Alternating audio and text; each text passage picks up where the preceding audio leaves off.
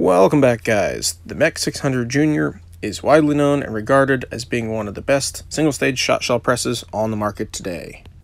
Because of that, in today's video, my goal is to show basic setup and adjustment of the various dies and mechanical components of this press to make it easier to get the custom-tailored ammo that you are looking for. As a little bit of background information for this press, I'll throw in a little bit of a slideshow here. I purchased this press used a little over a year ago, and it arrived pretty much fully broken down, as you can see here. The one challenge I did encounter right away after purchasing this was that the previous owner, attempting to be nice, I assume, had painted over most of the regular steel parts with a matte black finish. This presented two main problems when it came to the restoration. First of all, I found after removing some of the paint that there was actually rust trapped into the steel which had been painted over. Of course, I couldn't let this go, as that rust would eventually spread and ruin all my hard work. Second, that paint became quite difficult to take off, and I ended up heating it lightly with a propane torch and basically melting it to be able to wire brush it off and get it down to the bare metal. Once I had all the old paint and rust thoroughly removed from all the steel and had it to a nice, clean, albeit still somewhat rough polish, it was then time to wash the entire surface down with, I think I used either acetone or possibly mineral spirits, and then gave it both a coat of primer, let that cure. I think I just did one coat of primer, and then a coat of enamel over the top, trying to match the MEC factory finish colors as closely as possible. From there, I got the base plate installed onto a inline fabrication quick change bench top, and then proceeded to install the top base of the shell retainer, the main bar, as well as the tool head and all the components that go on top. And for those of you who are familiar with the MEC presses will know that this is a pre-1982 manufacture model that I have updated with some modern dies in certain instances, but we can get into that in a little bit more detail later. I purchased this press used off of a gentleman from the MEC Shotgun Reloaders Exchange Group. The primer feed system here on the side was an add-on. I did not purchase it with add-on. And the adjustable charge bar here on the top, although not made anymore, was included with it when I purchased it. So that was definitely a plus. Parts and availability for these presses are still very prolific, as MEC still makes the 600 Junior, I believe the Mark V is the current iteration to this day, and a lot of the parts are backwards compatible with the original models. So why do you ask what I need to adjust the dies on the specific press that I'm using? Well, for instance, or for starters, not all shot shell ammunition is exactly the same. There is a baseline semi-spec, but in the instance of this 12 gauge shell right here, not all 2 3/4 shells are technically 2 3/4. Different hull manufacturers have slightly different lengths in the hull, and if you have a hull that's longer than another one, you'll note the crimp here is properly set up for this Winchester AA. Although if you're using a different brand hull that might be a little bit longer, your crimp's going to be off. Well, if you adjust for your crimp here, then your mouth taper, if you choose to use one, is also going to be off slightly. So being able to fine-tune the dies on this makes a big deal. Without any further ado, let's jump right into it. In station number 1, here in the back, you have the depriming and resizing and expander stage. What this does, let me see if I can get zoomed in here. Well, actually, let's start from the bottom up. On the base of this, you of course have your decapping pin.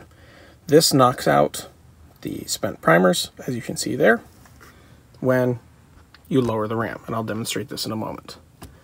Moving up from there, you have this black insert ring right here. This is your sizing ring. This goes over the outside of the hull and then sizes the brass portion on the bottom. To the best of my knowledge, I believe this is tungsten carbide. Feel free to correct me in the comments if I have that mistaken, but I'm pretty sure that's tungsten carbide. On top of that, you have a jam nut just to keep this locked in place, and this is going to be one of your adjustments. Allow me to demonstrate. First, you can either set the hull on the base plate, or I like to actually start it up in. That makes it easier and make sure it is squared up. As you lower the ram, obviously the hull bottoms out on the base plate there, continues down, and right there, it knocked out the primer. As you continue down further, that resizing ring goes down over the brass, and then stops. Now, depending on how thick the rim is, I personally like mine to set up that it's not crushing that rim when the, see here, the arm is all the way down, but you're getting full sizing on the brass. Now, if you look up here in the top, this is gonna be a little bit hard to see, but if you note the top of that bolt head right there, there's nothing touching it. As I raise this ram, see that just bumped against? That is part of this lever arm that goes back through and is now camming against the surface of that bolt. When this hole was raised all the way up in, the top portion of this decapping assembly has an expander, basically designed to kind of open up the mouth of the hole so you can actually reload it and make it easier to get the components in. As I raise up on this handle, I hope you guys can see it here, the handle is actually pushing down on that bolt head and simultaneously forcing that hole out of the base of the sizing die. And then it goes the rest of the way up. If you do this quickly, sometimes they'll pop out. It depends on how much they need to be sized. At this point, I like to just slide it down. See there, if I get the light to catch it, how it sized the base of that. And we also have the mouth opened up a little bit. Comparing that to a non-sized hole, you can see here how it's smoothed out the previous crimp. It'll make it a little bit easier for the next step. So set that one aside. Your basic adjustments on this are going to be just threading. This is basically a sleeve. This needs to be threaded all the way up into the top here until it bottoms out, and then you make your adjustments based off of either moving the sizing ring up and down and then locking it with your jam nut. And then inside here, there is also an adjustment for the height of your decapping pin. That's the basic gist on that. Moving over to the priming station, on most manual operated models, your primer cup is going to be the exact same as this one. However, the actual primer push rod right here, or whatever, I forget the technical term, it basically pushes the hull down on top of the primer to seat it. On the standard models, that is going to be solid. In the case of this one, you can see there, that is hollow to allow for a primer off of the primer feed tray to drop down here on the side. It drops down through that and into the primer cup when you do the final crimp. So for that, there isn't really much adjustment in this step other than making sure everything here is tightened down and in place according to the instructions. That should be good. And then we just lower this, and that presses the hull down on top of that primer. It'll bottom out, and you can feel that easily in the ram. Raise that. Sometimes they stick, sometimes they don't. Either way, we just slide it down off of here, and then slide it into the slot for the powder and shot. Now with the pre-1982 models such as this one, your guide assembly right here for the wad is not spring-loaded, it's just kind of retained in place. So in order to do this, the powder is the easy section. In the case of this adjustable one, I can adjust it with this little knurled knob here on the right. With the standard charge bars, you're going to have a charge bar set for a certain amount of shots. You'll have like a 1 ounce charge bar, a 7/8, an ounce and 1/8, ounce and a quarter, so on. And then bushings that go in for your powder measurement on the right. They're relatively easy to use. There's not much complexity there. Just match your bushing number to a bushing table, verify your powder charge, and you're good to go. They're really simple. In terms of powder charge now, I'm just going to lower the handle like so, and that puts the drop tube down inside the case. And then from here, I'm going to try to do this because this technically requires like 3 hands. We just take our charge bar and push that way. What that did is drop that powder down through the little extension tube, down into the case. From here, again, because I'm doing this with a 1 hand short, gonna let the ram back up. And now, in the current production Mark Vs, this will actually be still stuck down over the hull, which is what you want. In the case of this one, I have to manually pull it down. That's our wad guide. We then take one of the wads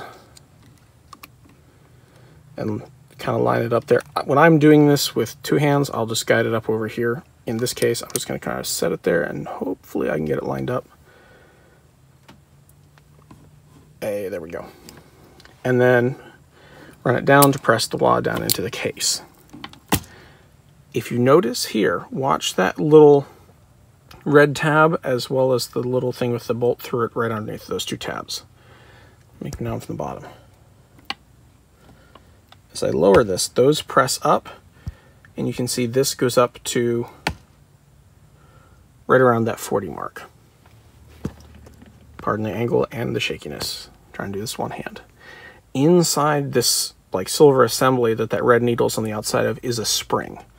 And what's happening is as you're lowering this right here, the bottom of this drop tube is pushing down on the wad in here and putting it into compression to ensure that it's seated properly on top of your powder. If you have an air gap in there, it can be dangerous. That's why when you drop this down, it makes sure that wad is properly compressed down into your case. That can be adjusted. You can loosen this little screw here, and basically this inner sleeve right here, this inner sleeve goes down through, and that's your drop tube. This will slide up and down to adjust the tension on that. I have to look at my Lyman manual again. I believe recommended weight on that is roughly 45 pounds of compression. I would have to double check to make sure. But anyway, after that, so with that, it's going to be in the bottom position, and you can see here we got our weight on the needle. From here, we drop our shot. This is a little tricky to do with only two hands. You can either take it like this or kind of grab it. Sometimes with the adjustable and this sticks. So you saw right there. And there we go. You don't have to worry, at least on the adjustable, and you don't have to worry when you pull it back a little bit about getting powder down, because the powder doesn't actually enter the reservoir here until this is all the way over to the right. So now this is prepped for the next stage. We raise the ram, and you can see here it moved off the bottom of our shot shell, which is good. We have our shot, we have our wad in there, it's looking good. I take it around the back here. This is our pre-crimp stage. Now, this is one of the pieces that I replaced with the components off of the modern MECs, simply because these are made of a polymer and don't scratch the hulls. The older ones that were on there, they worked, but you could tell they were quite worn, and it would leave light gouges on the outside of the hull. Now, for the pre-crimp stage, this is a floating crimp starter. Basically what that'll do is align itself with the crimps that are already in the hull, so you're not messing up the mouth of that. They do make a 8-point and a 6-point. I currently am running the Winchesters, which are an 8-point crimp. Relatively simple. This is just set up to pop it off. You just kind of pull it down. There's a little ball detent there, and you can see all the fingers and stuff. This basically, there's just a nut on the top and bottom. You want to get this adjusted so you're getting enough reliable crimp starting, but not actually closing the crimp with this stage. Otherwise, you can push the pedals in too far. Basically, I have it set kind of in the middle, maybe biased a little bit towards the top, but it's not a big deal. Put that back on. We just lined it up. That pops right on. We move over to the side here. And now we can do our crimp start. So as this comes down, watch that guide. It turns slightly there. That's exactly what it's designed to do, and it lines up with the previous crimps. I have it set to bottom out. As you can see here, it's closing that maybe half, maybe at most 2/3 the way. And slide it back to the back. Adjustment on this, there really isn't much other than get its basic position there. Now, for the final crimp closing, and if you want to put a taper onto the actual mouth of the hull, that's going to be this back die. Now, this is super simple. It looks complicated, but it's really super simple. The basic gist is how far down you want to push your crimp to close it is controlled by the silver screw in the center. There is a little flathead on the top and a retaining nut on the bottom just to lock it in. By adjusting that up and down, you're just adjusting the plunger. There's a flat plunger in there that finishes the close. Now, as far as the taper, let me see if I can get up under here. You can see there's a guide to it. and then it steps down even further once you get kind of up in here. Pardon my light over to the side. In order to change that, you're actually changing something on the top of the press here. This little, let's see if I can get in on it, this little plate here that has kind of a cam shape to it is adjustable. And in order to adjust this, you back off this Allen head screw right here, and this slides either this way or that way. By sliding it this way, you lessen the amount of crimp going in on the mouth of the hull. By pulling it downwards, you increase it. And what that's doing, and we'll actually demonstrate here, let me lower this. So you can see nothing's really touching. Okay, there it just went against. There's a little roller wheel right back in there that's touching that cam piece. Keep in mind the vertical position of this basic tool head here is what's controlling the actual closing of the shell. And that cam mechanism is what's controlling your actual crimp. So as I roll this down, and there it bottomed out. You can see there on that cam surface how it rolls there. That is what's putting the taper around the mouth of the hull. So really simple there. Like I said, just adjust this. If you adjust it vertically, you're lessening the amount of taper. If you adjust it, did I say vertically? If you adjust it up, you're getting more less crimp. If you adjust it down, you're getting more crimp. So now we take a look here. And you see I put this hole was slightly scratched from before, but I put a slight taper on the mouth of that. And enough to close all the pedals nice and evenly into the center. If you have the priming system hooked up, there is one other component that is involved in the system. You'll notice here there is a tiny lever that comes across and sits on top of this housing. What that does is that lever goes over, and that is the actuator to basically tell the priming system when to drop another primer into the prime station. Let's back out here, and you can see as I lower the handle for that final crimp, that's going to pull on that. This lever comes down and carries primer down into the top of that. It drops in, and now if you look to the bottom, it's there sitting in the base, ready to go for the next shell. A couple other adjustments that are actually built into the press.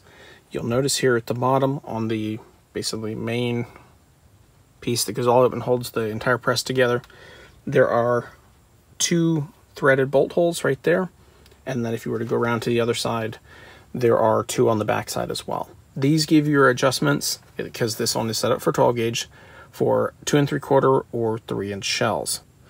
Moving up to the top, get in position here. I like to have the shot bottle threaded down all the way until it's tight into the base of here, and there is no kind of O-ring or anything set up in this one. For the powder, however, there's going to be a rubber O-ring and a brass, it almost looks like a wave washer, but a brass washer that goes in there that basically acts as a wiper to keep powder from sliding out across the top of the charge bar. I like to have this just down hand snug. You'll be able to feel, I like to set it up with both hoppers empty, but you'll be able to feel when you have it screwed down too tight, it actually makes this slide bar here very hard to move. So you basically adjust that back until you have a good seal, but you're able to slide the charge bar back and forth to either side. The other thing MEC does recommend in their user manual for the priming system is to keep a little bit of silicone oil on the base of this, just so these primers slide easily. You can see I got a can of it there in the background. I found that helps to ensure reliable operation on the primers. The other thing is, when I got mine, there was a little bit of burrs on the inside of the actual primer drop hole that was causing them to bind up. A little bit with a fine file, and they drop reliably. No issues now. Other than that, the other thing that I would recommend keeping an eye on, because of this setup, it does somewhat walk loose, is this nut here on the back. I got it snugged down really well this time, but if you're loading a lot, sometimes that does like to walk loose. because the primer bracket just kind of comes around it in a C shape, and this primer bracket will like to kind of slide every once in a while. You can get a good way by getting it snugged down right the first time, but it's just something to be aware of. As far as consumables, the polymer fingers here on the wad guide are replaceable, and the top and bottom halves do separate from each other, both on the pre-82 model like I have here and on the current production models. So I'm just gonna load a couple of shot shells here with my MEC 600 Junior pre-1982 model that I have restored and have done the videos on. Let's get into it. Start, as always, I just grab a hole out of the box from down here, kind of take a look at it, make sure nothing's cracked. Throw it in the priming resizing die. From there, reprime. There, I usually like to feel across the base of the primer, make sure everything's good. Slide that in. Powder, grab a wad. Shot. Pre-crimp. And post-crimp. Set these guys down here, grab the next one. Again, quick inspect.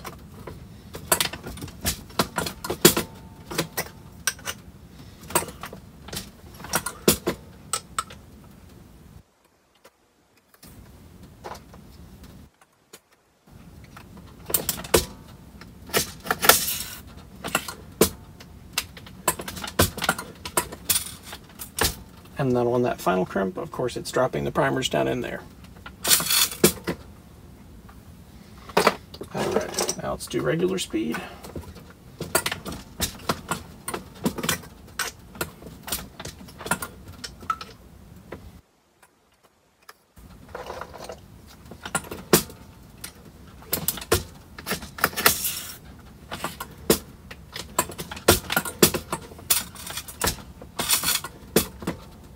It's that slick. We are running 1 ounce of number 8 Magnum lead shot hardened. And quick little tip, if you ever want to inspect these holes, just grab a light. On camera there. You can see the powder there in the base, the cushion and the wad, and then the shot up there towards the top. I do have a shooter's box. Basically, in this case, it's normally it'd be a case gauge, but in this case, I guess it's a hole gauge. I don't know, leave it in the comments.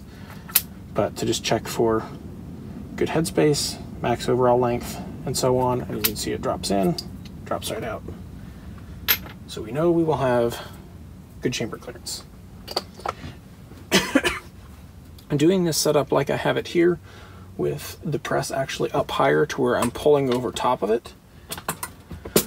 Is the first time I've ever done this. I usually have it either kind of like maybe chest height or like belt line kind of height to where you're working over top of it on that handle.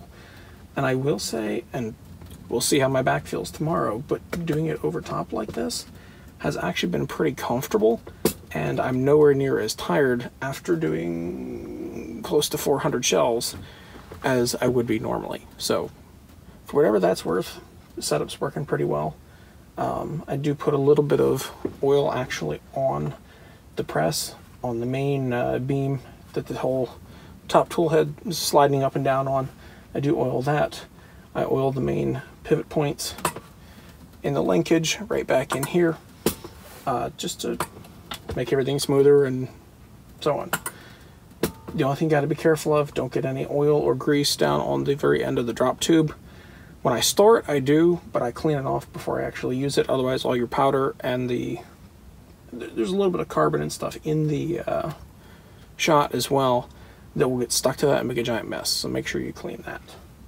Other than that, it's pretty uneventful. Occasionally, the shot does get stuck when I try to discharge a shot. You see, I kind of have to slide it back and forth. At first, I was like, oh, I'm going to get powder in it. The powder does not actually dispense until this is all the way over, and it fills within like the last maybe an inch or less cavity underneath the actual powder dispensing side here. So that's a plus as well. I've considered going to, and I'll have to look into the cost on these, but just a fixed capacity charge bar. I believe, it's been a while since I looked at them, but I believe they have a little bit of like a polymer or rubber insert on the cutoff side of the shot so to not bind up like this one's doing here. Again, I haven't experimented with it, something I'm looking into. Overall, I think there's an honest reason why the MEC 600 Junior Series has really been so popular for so many years, and that being that they are stupid reliable, they are very durable, and that they are designed to easily be worked on. When I received this press, I tore it down into its absolutely smallest components, taking all the nuts, washers, bolts, every single linkage arm, and everything apart on this machine. The parts diagram was a little bit hard to read because this is a bit of an older one, but if you're looking for those, MEC does have them on their website, and I can throw a link to that in the description below. If you have any other questions on these machines, feel free to drop a comment down below. I'll do my best to help out. Like I said, I've been using this one for a little over a year, and I had completely torn it down and rebuilt it back together, so I do know a little bit about how it works. Thanks as always for watching us here on the Reloading Craft channel. Like I said, if you have any questions, drop them down below. If you have a MEC, let me know what you think. Personally, I love them, and for anybody looking to get into reloading Shotshell, I believe this is an excellent press to do it on. Good value for the money, and if you're not loading hundreds and hundreds of rounds a week, definitely not slow either, even though it is technically a single stage press. But that adds the durability, adds the simplicity, and easiness to maintain as well. Thanks as always, stay safe out there, keep on reloading, and sometimes that includes Shotshell too. It's also a fun one to reload. I'll catch you later.